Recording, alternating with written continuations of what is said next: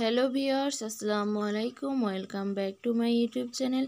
আশা করি তোমরা সবাই অনেক ভালো আছো, আমিও খুব ভালো আছি। আজ আমি অনার্স থার্ড ইয়ারের বলবিদ্যা সাবজেক্টের অধ্যায় 2-এর পর্ব 5 নিয়ে চলে এসেছি। এক্সাম্পল 4 নিয়েছি। একটি সরু সকল মসৃণের নল ইহার এক প্রান্ত ও এর সাপেক্ষে উল্লম্ব তলে উপরের দিকে ওমেগা শোষাম কণিক বেগে আবর্তিত হয়। যখন নলটি অনুভূমিক অবস্থায় ছিল তখন একটি বস্তু নলের উপর ও হতে এ দূরত্বে স্থির অবস্থায় ছিল। ওমেগা খুব ছোট হলে দেখাও যে ইয়া ওতে পৌঁছানোর সময় প্রায় 6a/g ওমেগা হোল পাওয়ার 1/3। তাই এখানে দেখো এটা ন্যাশনাল বোর্ডে 14 এবং 17 সালে এসেছে। অঙ্কটি খুবই ইম্পর্টেন্ট। তাহলে আমি অঙ্কটির সমাধানে চলে আসি। তা প্রথমে আমি ও এক্স আদি রেখা টেনে নিই। ধরে নাও ও এক্স একটা আদি রেখা এবং ও হতে এ দূরত্বে একটি বস্তু স্থির অবস্থায় আছে। ধরি এ বিন্দুতে একটি বস্তু স্থির অবস্থায় আছে, এর স্থানাঙ্ক হচ্ছে a0। ধরি টি সময়ে বস্তুটি নল বরাবর P(r(θ) বিন্দুতে অবস্থান করে। তাই এখানে দেখো পি বিন্দুতে নল বরাবর ত্বরণ হচ্ছে g sin θ আর এই বরাবর হচ্ছে ত্বরণ g cos θ।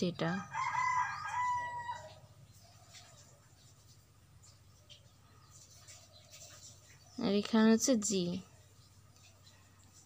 এর মধ্যবর্তী কোণ হচ্ছে থিটা কোণ। তো এখন আমরা চিত্রটা যা আঁকলাম সেই সাপেক্ষে আমরা কিছু বর্ণনা লিখব। যে মনে করি নলটি প্রাথমিক অবস্থায় আদি রেখা ও এক্স বরাবর এবং উহা একটি নির্দিষ্ট প্রান্ত ও এর সাপেক্ষে ওমেগা কণিক বেগে আবর্তিত হয়।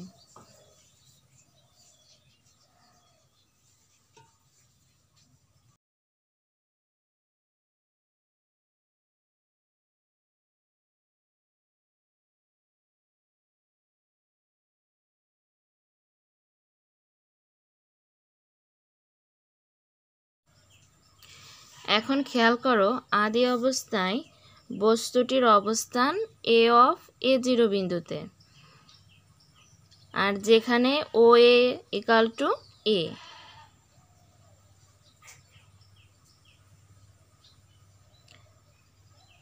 খেয়াল করো এখানে OA = a। তা ধরি টি সময়ে বস্তুটি নল বরাবর P(r(θ) বিন্দুতে অবস্থান করে।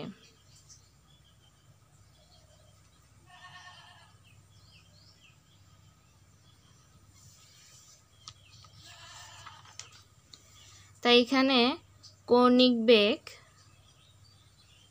ওমেগা = del(θ/del t), এটা আমরা জানি। তাই এখানে আমরা ওমেগা del(t) = del(θ) এভাবে লিখতে পারি। এখন উভয় পক্ষে যদি সমাকলন করি তাহলে আমরা পাই ওমেগা টি প্লাস সি।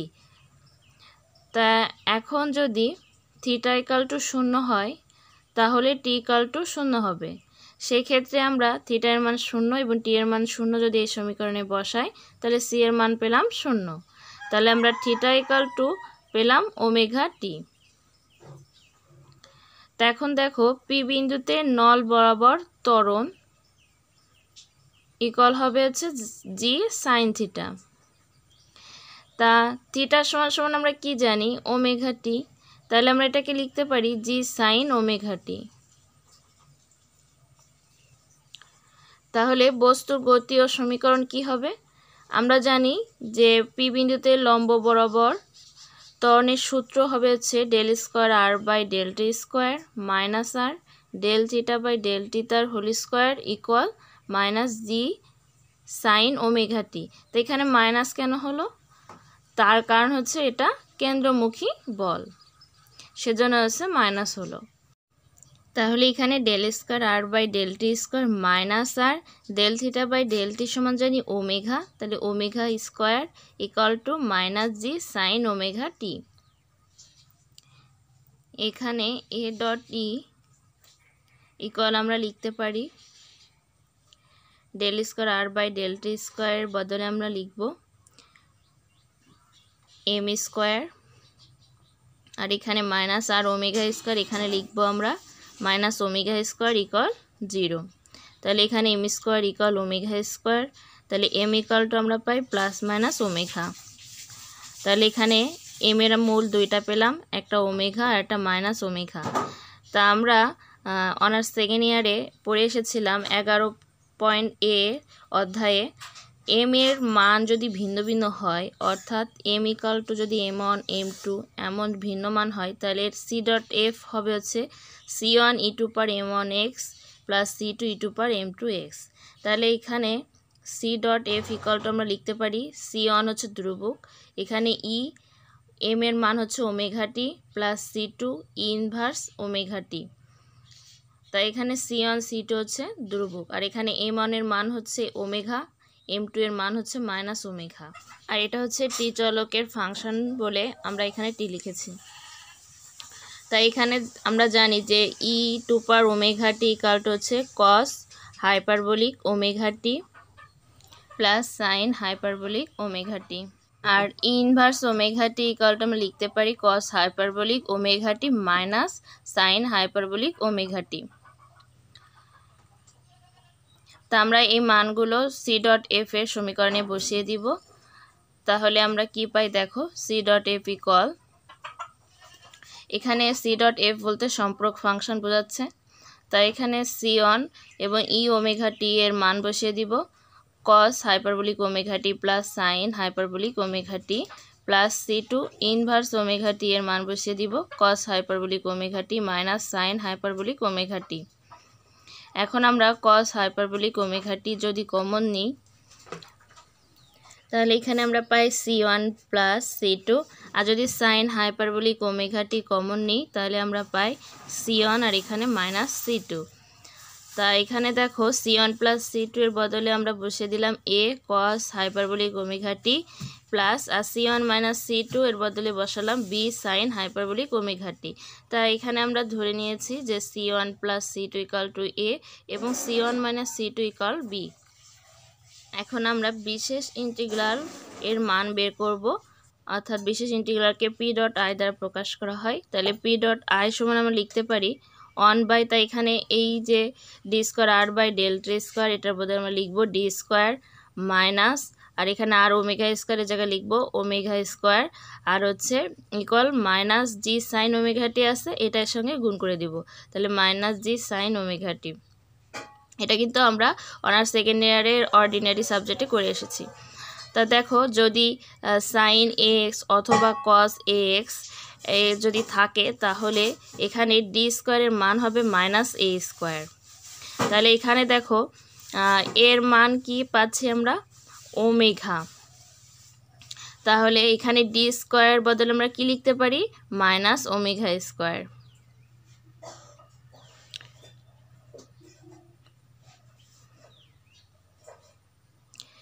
তাহলে এখানে 1/d স্কোয়ারের বদলে বসিয়ে দিলাম minus omega square into minus জি সাইন ওমেগা টি।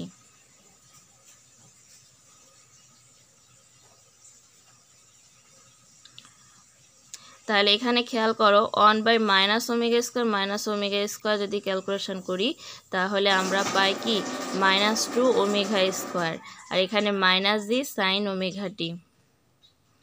তাহলে এখানে মাইনাসে মাইনাসে কেটে যায়, তাহলে আমরা পাই g/2 omega square into sine omega t.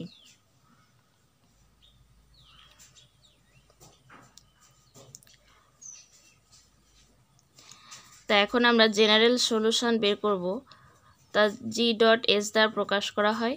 তাই এখানে আমরা আর ইকুয়াল লিখতে পারি C dot F plus P dot I. তা সি ডট এফ এর যে মানটা পেয়েছি সে মানটা আমরা বসিয়ে দিব। সে মানটা কি, এ কস hyperbolic omega t plus B sign hyperbolic omega t. R P dot I এর মান কি পেয়েছি, plus g/2 omega square sine omega t.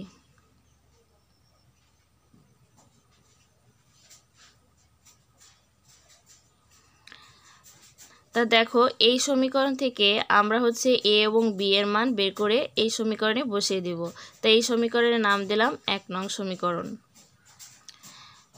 তা 1 নংয়ে যখন আমরা t = 0 বসাবো তখন r = a হবে। তাই এখানে r এর মান স্মল a বসিয়ে দিলাম। আর এখানে cos ওমেগা t এর মান যদি 0 বসাই তাহলে a * cos 0 ডিগ্রির মান হচ্ছে 1, তাই a * 1 প্লাস sin 0 ডিগ্রির মান হচ্ছে 0।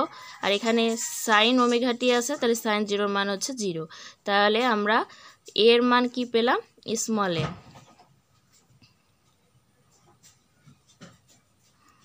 তা এখন দেখো আমরা a এর মান পেয়েছি। এখন b এর মান বের করার জন্য আমরা 1 নং সমীকরণকে হচ্ছে অন্তরীকরণ করব t এর সাপেক্ষে।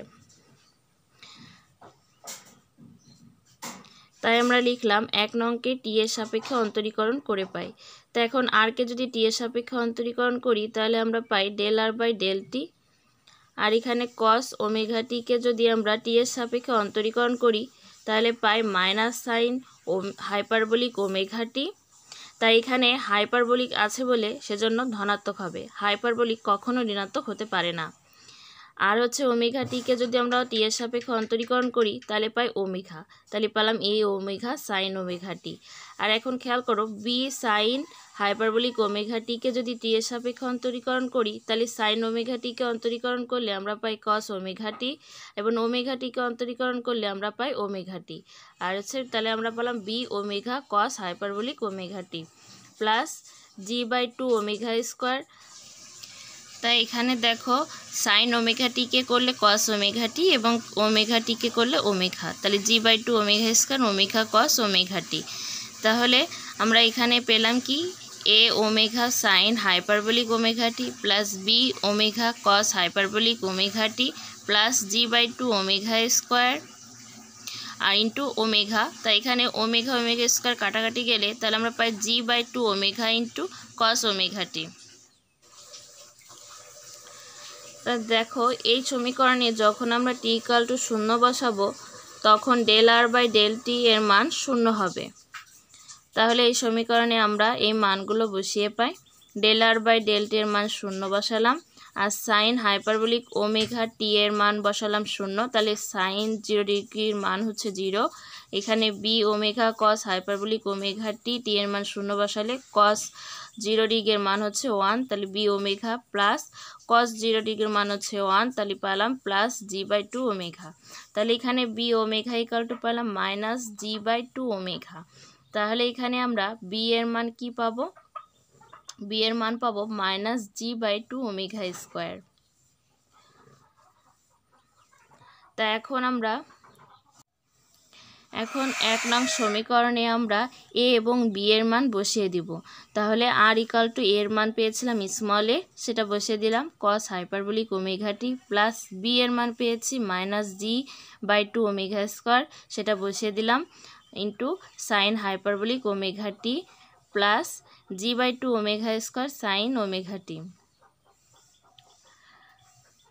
তাহলে এখানে দেখো আমরা a cos hyperbolic omega t সমান লিখতে পারি 1 plus omega square t square by 2 factorial plus dash dash dash minus g/2 omega square sin hyperbolic omega t, এটা সমান আমরা লিখতে পারি omega t plus omega cube t cube by 3 factorial plus dot dot, তার plus g/2 omega square sin omega t সমান লিখতে পারি omega t minus omega cube t cube by 3 factorial plus dash dash dash.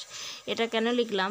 তার কারণ হচ্ছে আমরা জানি cos hyperbolic omega t = 1 plus omega square t square by 2 factorial plus dot dot sin hyperbolic omega t সমান আমরা জানি omega t plus omega cube t cube by 3 factorial plus dot dot. R sin omega t = আমরা জানি omega t minus omega cube t cube by 3 factorial plus dot dot. তাই এটা সমান এটা জানি বলে আমরা এটা সমান এটা আমরা লিখলাম। তো এখন আমরা এখানে a দ্বারা 1 plus omega square t square by 2 ফ্যাক্টোরিয়ালকে গুণ করে দিব, তাহলে আমরা পাই 1 এর সাথে গুণ করলে a প্লাস এর সাথে omega square t square by 2 factorial গুণ করলে আমরা পাই a omega square t square by 2 factorial.